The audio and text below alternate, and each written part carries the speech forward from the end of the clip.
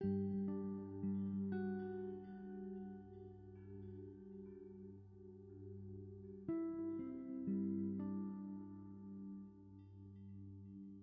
House in the Big Woods by Laura Ingalls Wilder. This story takes place in 1871 and is about a young girl by the name of Laura Ingalls and her family who live in a house in the woods, and about the challenges and the joys of pioneer life. And so, as always, my friend, settling comfortably under the covers, take a full, comfortable breath, and as you exhale, relax and let go. Allow any tension to just melt away, letting your body sink deeper and deeper down into the softness of your bed.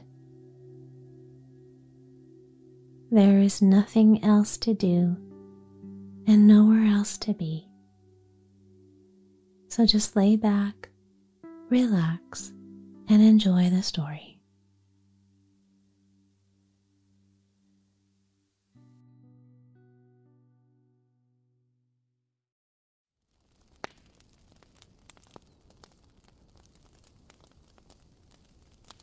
Chapter 6. Two Big Bears. Then one day, Pa said that spring was coming. In the big woods, the snow was beginning to thaw. Bits of it dropped from the branches of the trees and made little holes in the softening snowbanks below.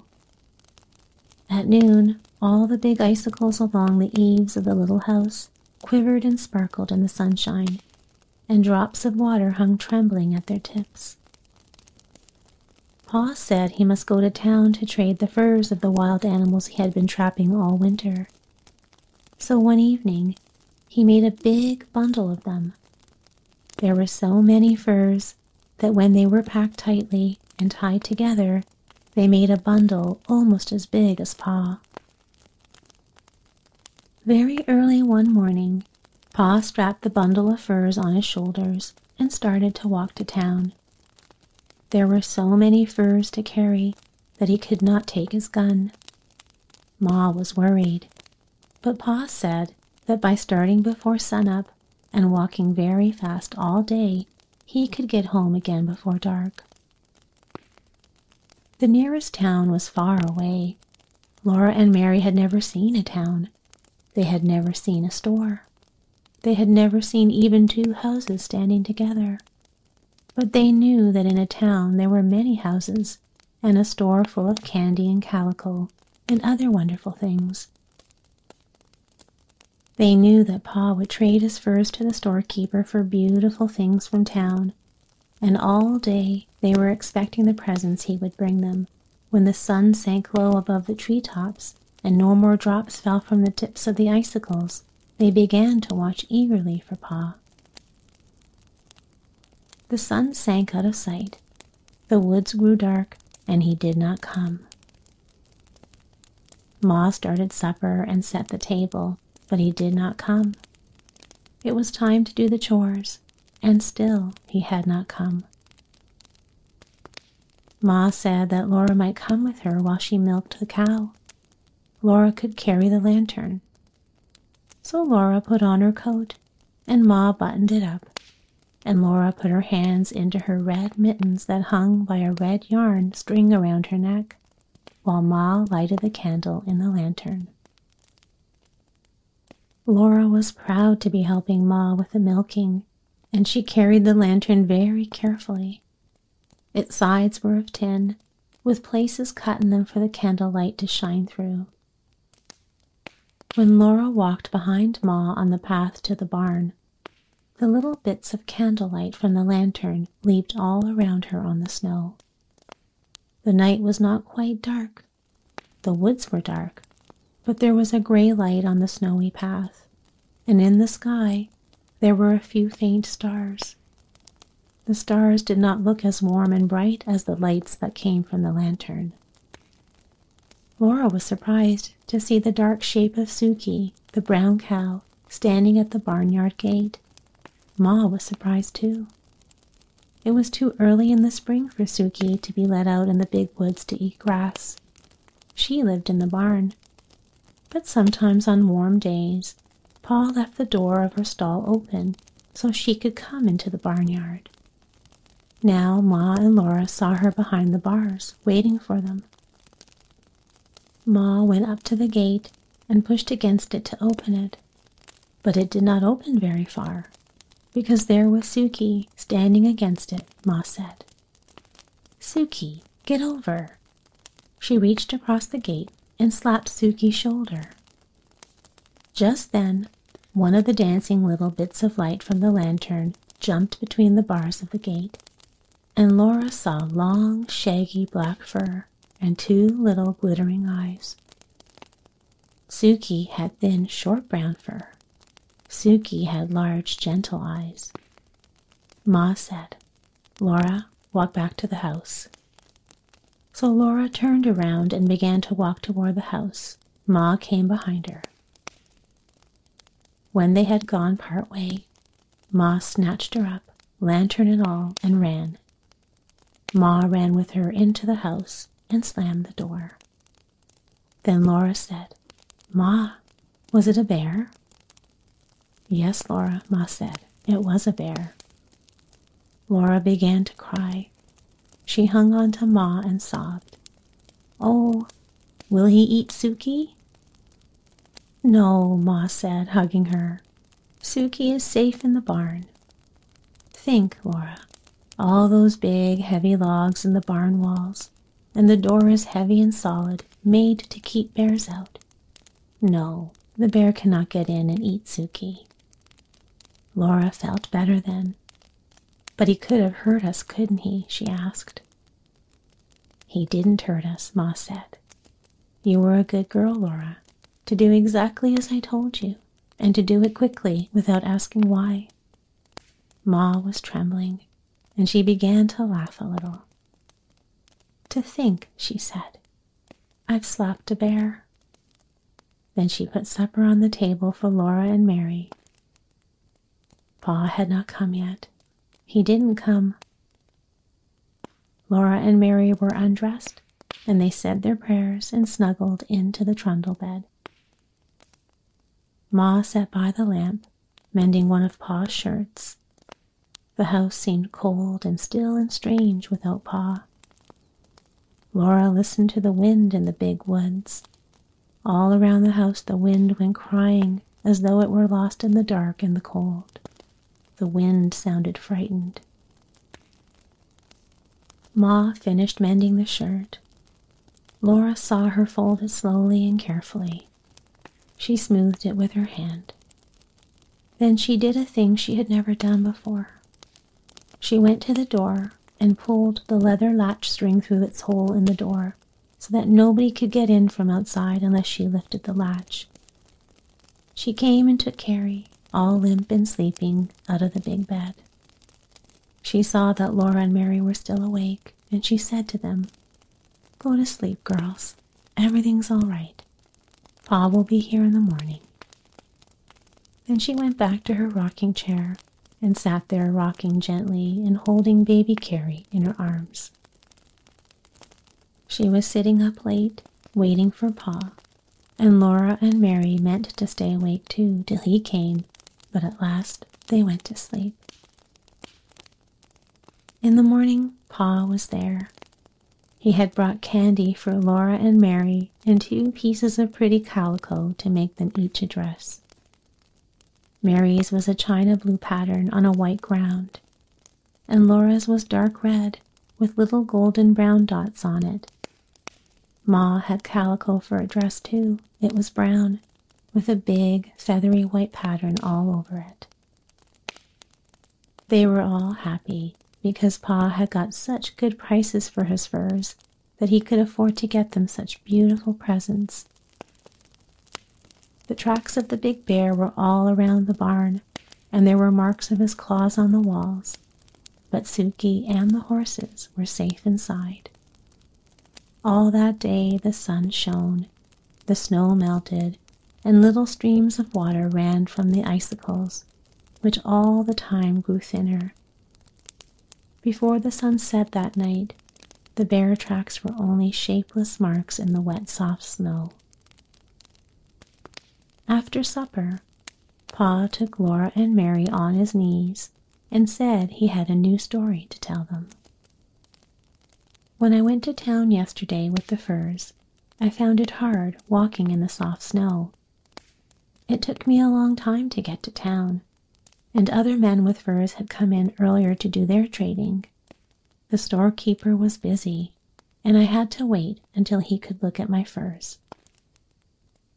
Then we had to bargain about the price of each one, and then I had to pick out the things I wanted to take in trade, so it was nearly sundown before I could start home. I tried to hurry, but the walking was hard and I was tired, so I had not gone far before night came, and I was alone in the big woods without my gun.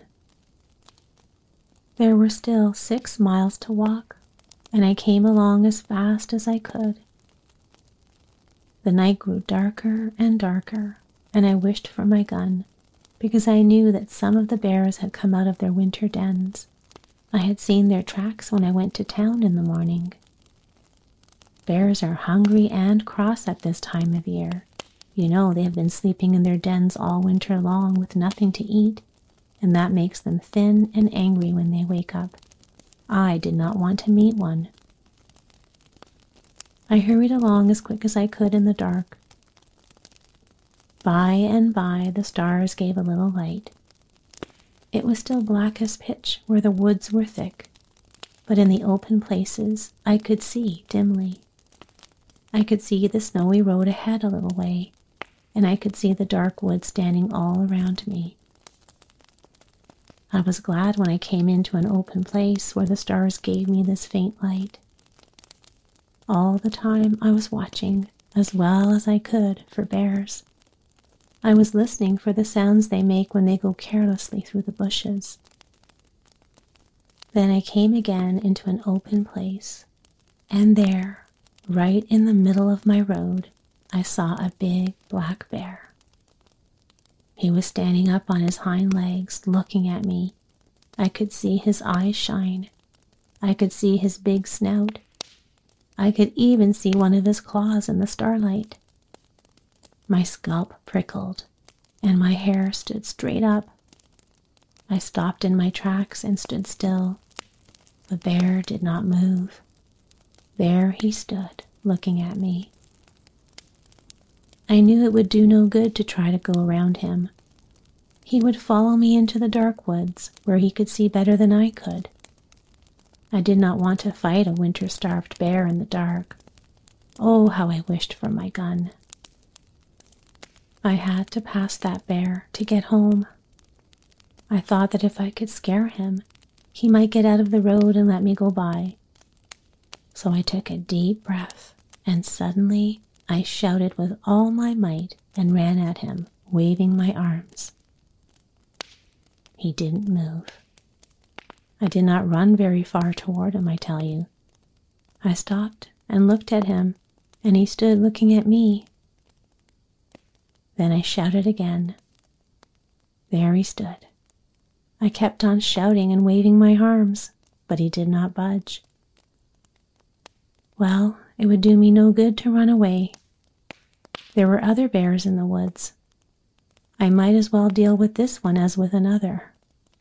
Besides, I was coming home to Ma and you girls. I would never get here if I ran away from everything in the woods that scared me. So at last I looked around, and I got a good big club, a solid, heavy branch that had been broken from a tree by the weight of snow in the winter. I lifted it up in my hands, and I ran straight at the bear. I swung my club as hard as I could and brought it down, bang, on his head. And there he still stood, for he was nothing but a big, black, burned stump. I had passed it on my way to town that morning. It wasn't a bear at all. I only thought it was a bear, because I had been thinking all the time about bears and being afraid I'd meet one." "It really wasn't a bear at all?" Mary asked. "No, Mary, it wasn't a bear at all. There I had been yelling and dancing and waving my arms, all by myself in the big woods, trying to scare a stump." Laura said, "Ours was a real bear, but we were not scared because we thought it was Suki."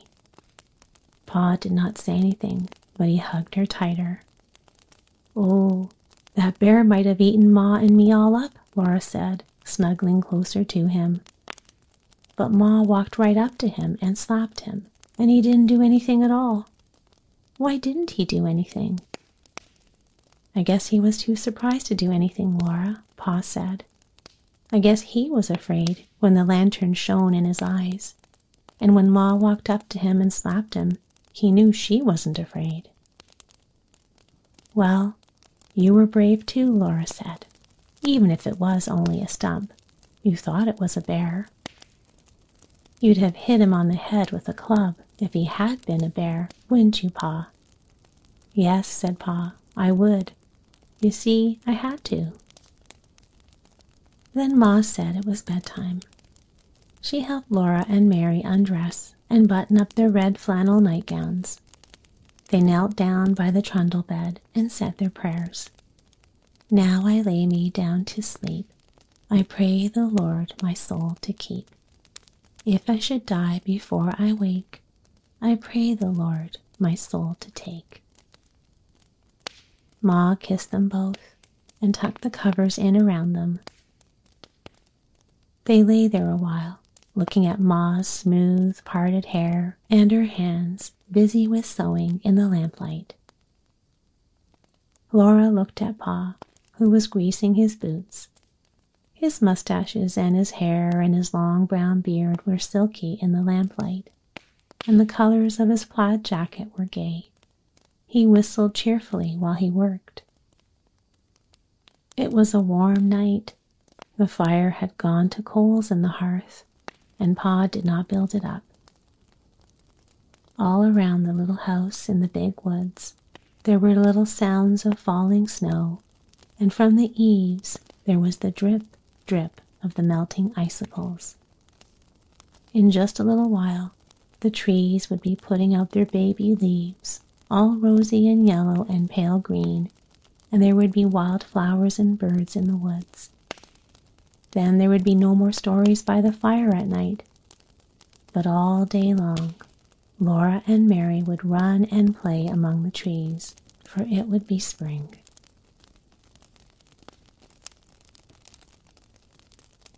Chapter 7.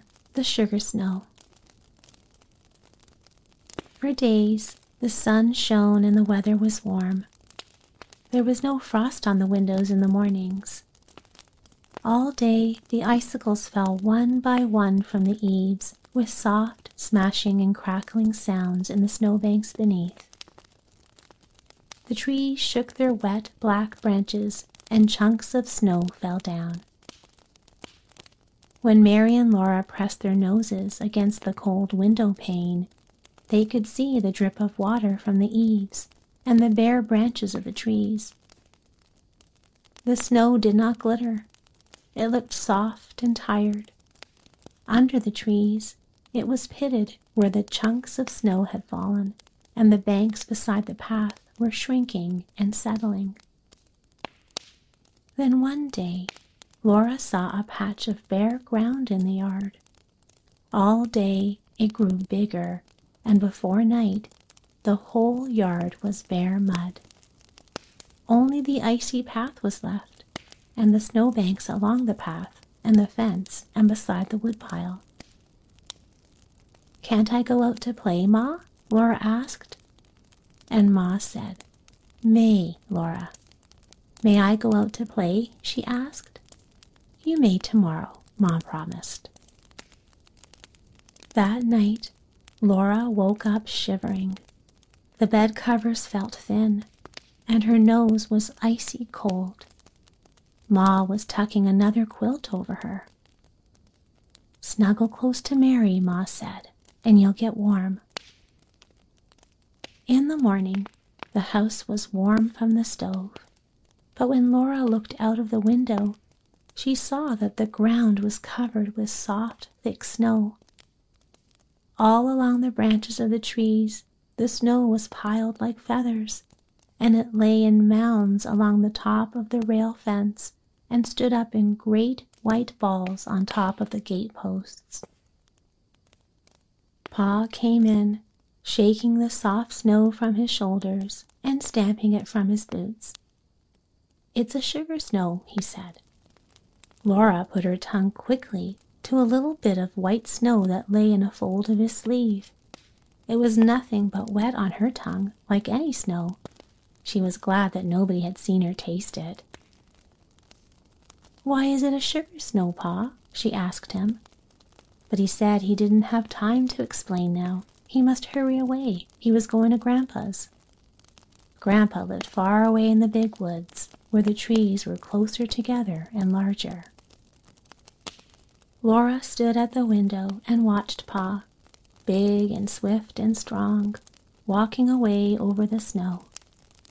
His gun was on his shoulder, his hatchet and powder horn hung at his side, and his tall boots made great tracks in the soft snow. Laura watched him till he was out of sight in the woods. It was late before he came home that night. Ma had already lighted the lamp when he came in. Under one arm he carried a large package, and in the other hand was a big covered wooden bucket. "Here, Caroline," he said, handing the package and the bucket to Ma, and then he put the gun on its hooks over the door. Ma unwrapped the package, and there were 2 hard brown cakes, each as large as a milk pan. She uncovered the bucket, and it was full of dark brown syrup. "Here, Laura and Mary," Pa said, and he gave them each a little round package out of his pocket. They took off the paper wrappings, and each had a little hard brown cake with beautifully crinkled edges. "Bite it," said Pa, and his blue eyes twinkled. Each bit off one little crinkle, and it was sweet. It crumbled in their mouths. It was better even than their Christmas candy. "Maple sugar," said Pa.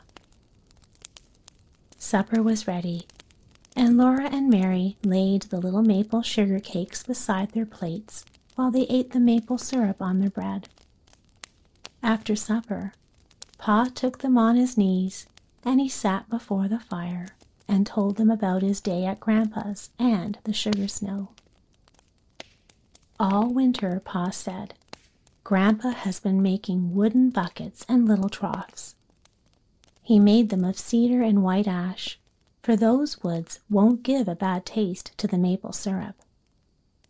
To make the troughs, he split out little sticks as long as my hand and as big as my 2 fingers. Near one end, Grandpa cut the stick half through and split one half off. This left him a flat stick, with a square piece at one end. Then with a bit, he bored a hole lengthwise through the square part, and with his knife he whittled the wood till it was only a thin shell around the round hole. The flat part of the stick he hollowed out with his knife till it was a little trough. He made dozens of them, and he made 10 new wooden buckets. He had them all ready when the first warm weather came and the sap began to move in the trees. Then he went into the maple woods, and with the bit he bored a hole in each maple tree, and he hammered the round end of the little trough into the hole, and he set a cedar bucket on the ground under the flat end. The sap, you know, is the blood of the tree. It comes up from the roots when warm weather begins in the spring, and it goes to the very tip of each branch and twig to make the green leaves grow. Well, when the maple sap came to the hole in the tree, it ran out of the tree, down the little trough, and into the bucket. "Oh, didn't it hurt the poor tree?" Laura asked. "No more than it hurts you when you prick your finger and it bleeds," said Pa. Every day, Grandpa puts on his boots and his warm coat and his fur cap, and he goes out into the snowy woods and gathers the sap.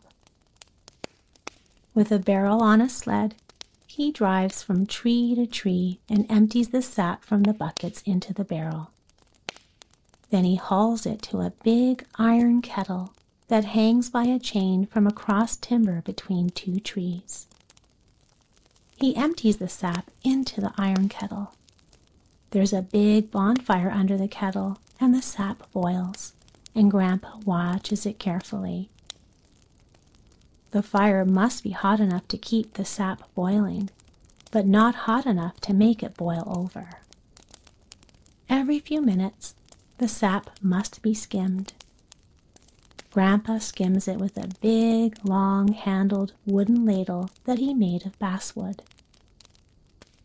When the sap gets too hot, Grandpa lifts ladlefuls of it high in the air and pours it back slowly.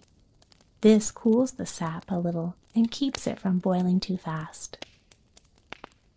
When the sap has boiled down just enough, he fills the buckets with the syrup. After that, he boils the sap until it grains when he cools it in a saucer.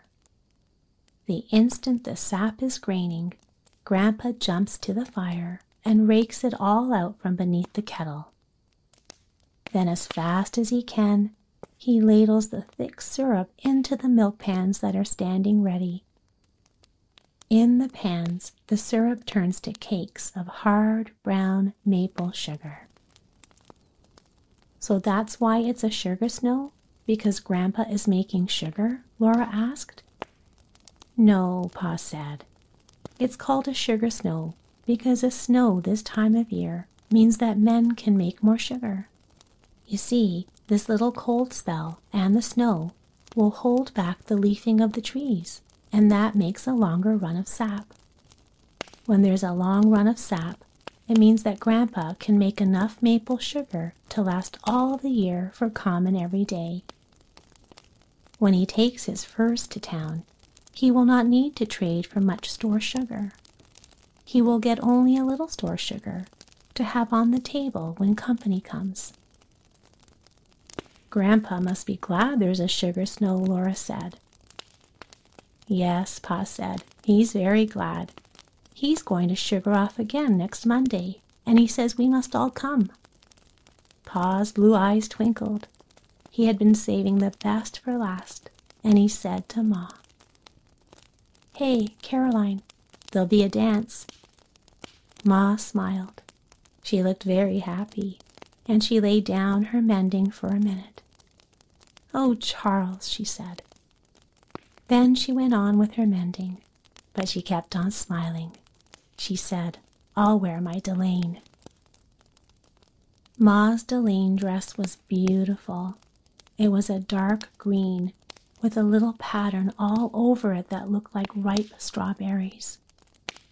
A dressmaker had made it in the East, in the place where Ma came from when she married Pa and moved out west to the big woods in Wisconsin. Ma had been very fashionable before she married Pa, and a dressmaker had made her clothes. The delaine was kept wrapped in paper and laid away. Laura and Mary had never seen Ma wear it, but she had shown it to them once. She had let them touch the beautiful dark red buttons, and she had shown them how neatly the whalebones were put in the seams inside with hundreds of little crisscross stitches. It showed how important a dance was if Ma was going to wear the beautiful delaine dress. Laura and Mary were excited.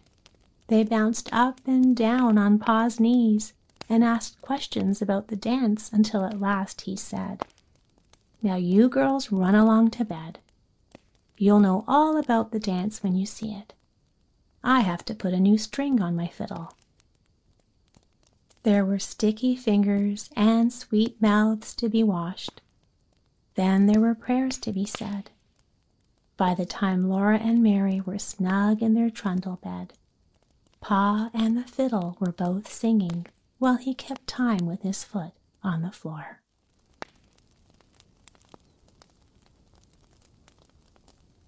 Sweet dreams, my friend. Sleep well.